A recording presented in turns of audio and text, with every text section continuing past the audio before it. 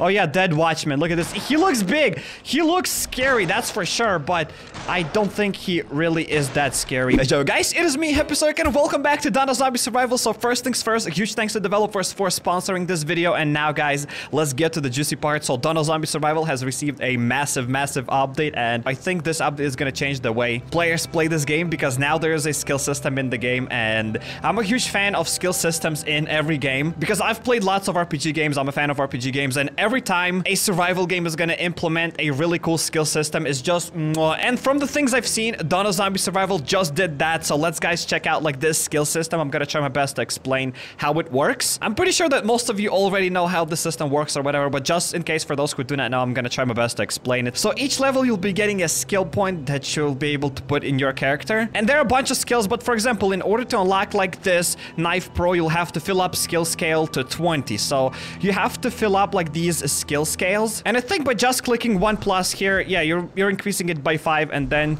yeah, another 5.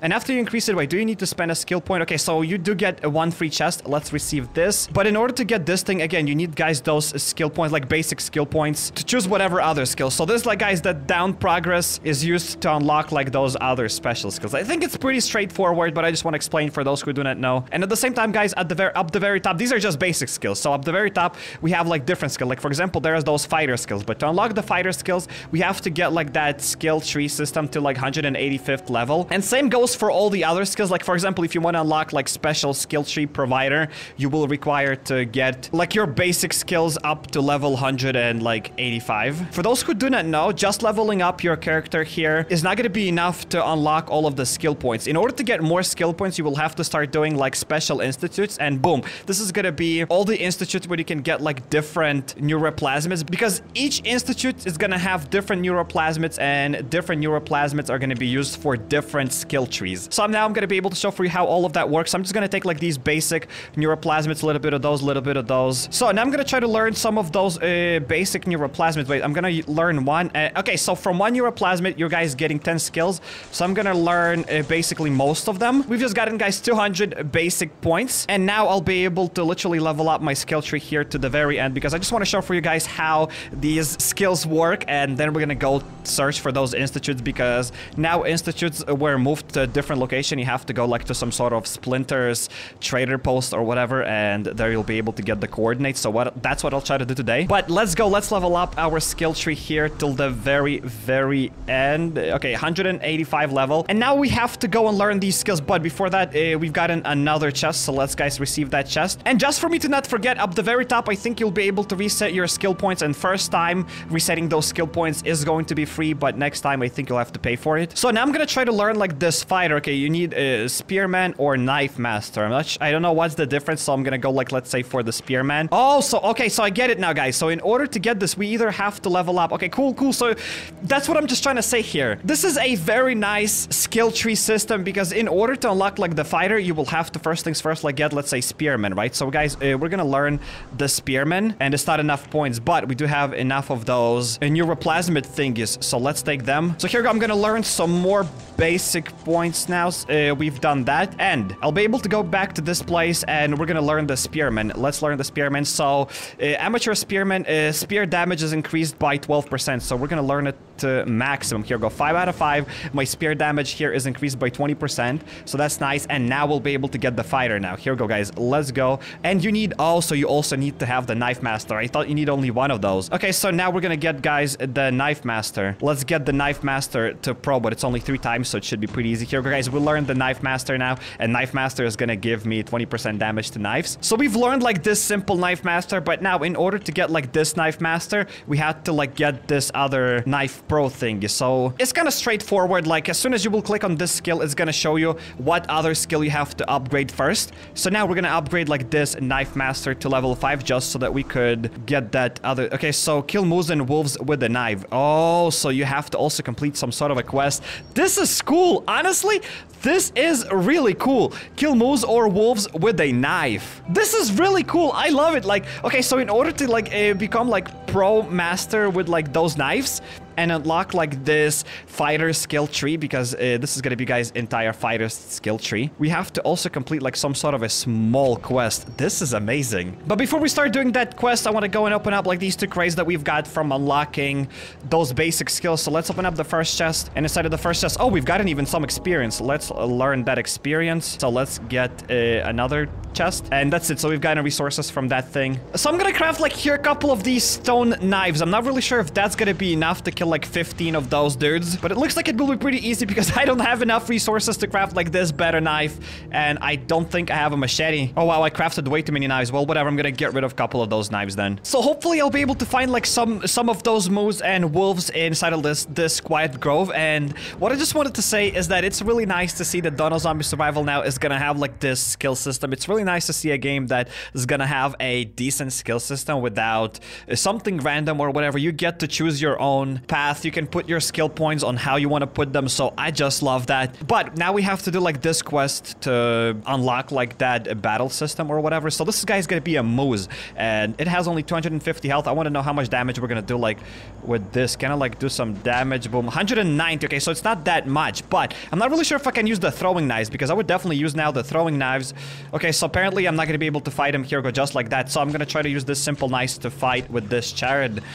I'm gonna sneak. Okay, I cannot hide yet, but I can definitely sneak behind like this moose once again. So this is gonna be my first moose out of whatever. Go to sleep moose. So this guy is gonna be a first moose. Yes, 1 moose out of 15. And can I like use my throwing knife on this wolf? Will it work? I just threw a knife on the wolf, and now I'm gonna just kill him just like this. Did it work? Maybe it worked, maybe it did not, but who cares? And also in this update, there are some new weapons, so I'm gonna definitely show those new weapons as well. There's like, what, Mini 14 or whatever, so I think we will check that Mini 14 a little bit later. But as I said, I want to definitely check out like those skill points and those skill trees. I want to see what other skills we have in the fighting area.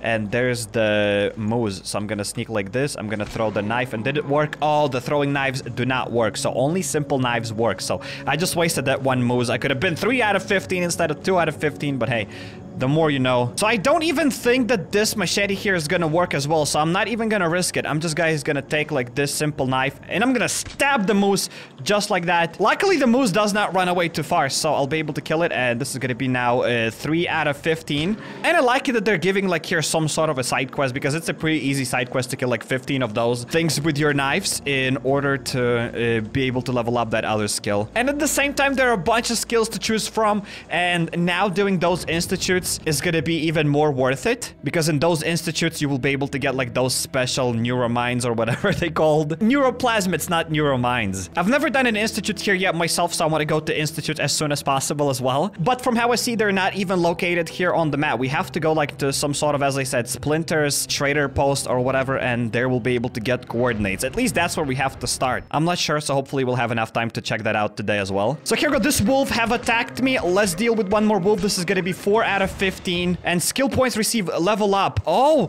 so every time you level up, you don't get only 1 skill point. So this is, guys, gonna be a 6 moose. Here we go, 6 out of 15. So this is, guys, gonna be my last wolf. Let's deal with this wolf. That's it. So we've done this quest. Now I can leave this zone. It took me quite a bit of time to just travel from between one and another zone to get like those 15 kills, but it was pretty easy. So now, guys, let's go back here to these skill points, and let's finally upgrade our last knife master to maximum level. Let's get it. Got it. And now I think we'll be able to choose like this fighter skill. Enables you to master the weapons which will make you equal to best fighters in the territory. So let's go, guys. It will require us 30 of those basic skill points. Let's learn this. And look at this. We have unlocked a completely another category. Wow, that's a lot of skills, dude. Look at that. Like from up to 2,000. Oh, wow. Oh, wow. Oh, wow. So you will seriously require to play here for quite a bit of time to unlock, let's say, to the last skill. But dude, this is so cool. This is so cool. And now I think we're gonna spend like a little bit of these points just also only 1 point. Oh, and the rest are gonna be just by 5 points, by 10 points if you can. Okay. Okay, okay, I get it. So we're gonna get like this chest from the combat system. Let's receive those. And there, guys, just so many skill points that I think you'll just have to click on each of them and just see which ones are better or whatever. And at the same time, guys, all of these skill points stack up. So for example, if there's gonna be one of those skills that, let's say, gonna give you damage for throwing items, let's say this one is gonna give you plus 2% for throwing items, and let's say there's gonna be like another, some sort of a skill point that is gonna increase your damage here as well. Both of these items, I mean, both of those skills are gonna stack up. So let's say if one skill is gonna have 20% and then another one is gonna give you 20%, so that means you're gonna get like 40%. And there's, guys, another throwing thingy that you can learn as well. So if you're gonna learn this one, then you're gonna, let's say, learn here another one, and then you're gonna learn all the other throwing knife thingies. You're gonna have like a bunch of damage just by throwing those other knives. If you will want to be a better spearman, you can like learn these skills for the spearman. And if you want to learn like how to do more damage with cutting weapons, you can learn this. So I'm gonna try to learn like some of these neuroplasmids now, just to be able to level up a couple of more combat skills there. There's no way I'll be able to level up all of them, but just at least a little bit. So I think I'm gonna get like to higher level, because I think the best skills are gonna be here available a little bit at the end. Like for example, if I will want to upgrade my snipers, I'll have to like get this amateur sniper thingy, but I'll have to have like 1,620 points, and I don't think there's any other skill for the sniper rifle before that. So in order to upgrade your rifles, you will have to spend here lots of skill points, which is really cool. So I can learn like this. Okay, guys, so let's try to learn like these throwing knife thingies. Let's learn this. So at the max level, I think we're gonna have like 10%. Yes, we have the knife throwing at 10%, and I think we can get another knife throwing thing. Yes, so let's learn those knife throwing things here as well. Well, at least I've learned here a little bit, but at the same time, I want to check out what kind of skills we're gonna have here in the survivalist section. And to get to that, guys, survivalist section, I need to learn this, but to learn that, I need to get the healthy food. And to get the healthy food, oh, it's pretty easy. So let's finally learn this healthy food to maximum. Boom, I learned that. Food restores 15% more health, which is pretty great. Oh, you can even learn like this, because I think, guys, this skill is gonna be really important as well, because your bandages are gonna restore more health, so it's a very important skill. And now let's get back here to our skill tree. I think we'll be able to learn now this survivalist. Let's learn this, but before I go there, I also want to learn the nurse skill thing. Here we go. My bandages are gonna restore me 25% more. Like, that's crazy, dude. That's so cool. Okay, so let's check out now these survivalist skill points. So I think I'm gonna add here a couple of that. Let's say we're gonna add to level 15, and now let's see what that's gonna be. Your body can handle even serious dehydration, reduces damage from critical thirst. So yeah, just as I thought in this survivalist section, you'll have all of these cool buffs for your bandages or whatever, so that they will probably restore more health. So that should be probably resistant to some more other stuff. Grants a chance to save energy whilst switching in stealth mode. Okay, so this is gonna be cool as well. You'll be able to save a little bit of energy in that. Plus, there's another like master assassin. So if you're gonna probably combine all of these stealth skills, maybe you'll be able to literally sneak without wasting any of your energy, which is really cool. So we've gotten here another chest because we reached here level 15. But to get any of these skills, I think I'll have to get, let's say, this light eater. And to go light eater, we have to go to the basic skills. You need less food to satisfy hunger. Food efficiency increased by 25%. So all of these basic skills probably are going to be really important. I think you'll have to learn all of these basic skills. Here we go. Plus, we're going to start getting here less thirsty. So yeah, I think, guys, getting like these basic skills is going to be super important. You don't need as much food. Hunger is slowed down by 4%. Let's say we're going to learn those. So how many percent we're going to have when we're going to be at the maximum level?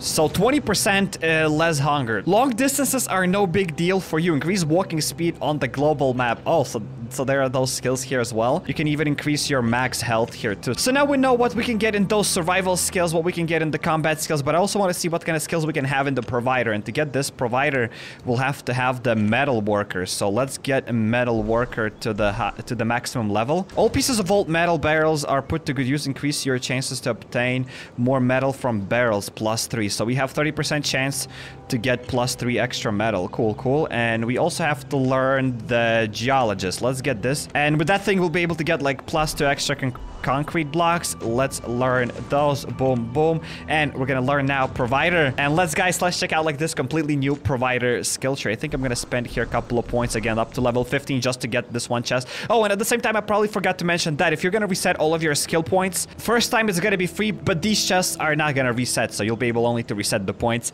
but not the chest. Like, you're not gonna get additional chests. So okay, so we've gotten this chest, cool bandages, a couple of items. Hey, that's great. And now let's see what kind of skills we have here in this resource resource skill tree. So it looks like in this resource skill tree, we'll be able to have literally more resources. That's what it says. Even though it was called provider, but when we click on it now, it says resources. So I want to see what is the end skill here. Expert researcher. You can't miss a useful item where it hides. Increase your chances of finding rare resources and materials in special events. So there are a bunch of here useful skills as well. Basically just to get more resources. So let's say we're gonna now learn this amateur hunter just to have an extra chance to get like +2 meat. So we're gonna learn this. Boom boom. At the maximum level we're gonna have 30%.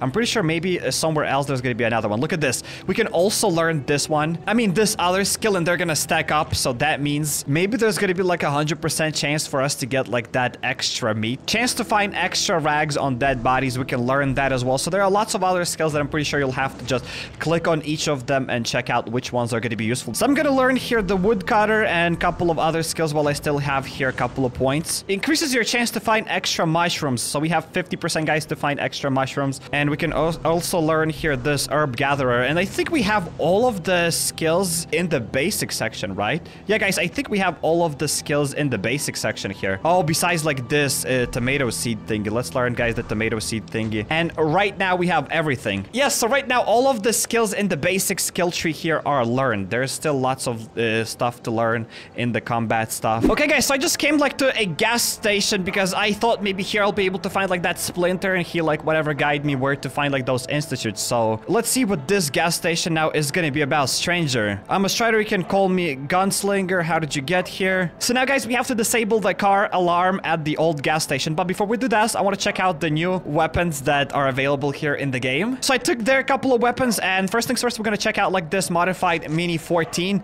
I want to see how it works. This is again probably going to be some sort of a sniper rifle. This is going to be the simple Charid. Boom, we just put him with one bullet. I'm pretty sure that these sniper rifles are going to be really strong. I don't even have to waste them here on this place, but I just wanted to check. I just wanted to show for you how they work. Another one, and there's going to be, oh no, there's the big guy. That's pretty easy. So I'm just going to deal with these guys as quickly as I can. I don't think dealing with them is going to be big of a problem, even though he said that we should sneak or whatever, because there's going to be another wave of zombies. So how much damage do I actually do with it? It looks like I'm going to do, okay, so from 340 to 360 damage. So that's why we're just one-shotting all of them here. So we're not going to one-shot this guy. Okay, go to sleep. And this is probably, guys, going to be the car that I have to disable the alarm. So now I'm going to sneak behind this car and tap here to disassemble. Okay, so I shouldn't have touched this wire. Wait, I want to... How many of them are going to attack me? That's it? That's it? I thought more of them are going to attack me. Okay, so my guy's kind of thirsty. I want to drink this, and I want to, guys, check out a different weapon. This attack teams M10104. Let's get this. I think this is going to be like a shotgun. Okay, semi-automatic shotgun. Yes, this guy is going to be a semi-automatic shotgun. So I'm going to try to disable the alarm in the car. And will another alarm trip? No, it was fine. The car alarm is dead now. I can search the car. Let's loot the car, and maybe from here in this location we're gonna start fighting those institutes. I'm not really sure. So his name is Gunslinger. There was no spare. That's right, unlock, no worries. Okay, so we didn't get anything inside of that car. One of the charts should have the gas station keys, so I mean we're just gonna probably kill all of them. Oh wow, the shotgun does lots of damage. How much damage is it gonna, from 720 to 750. Wow. Does it do like more damage, aerial damage? Wait, I'm gonna try to do it.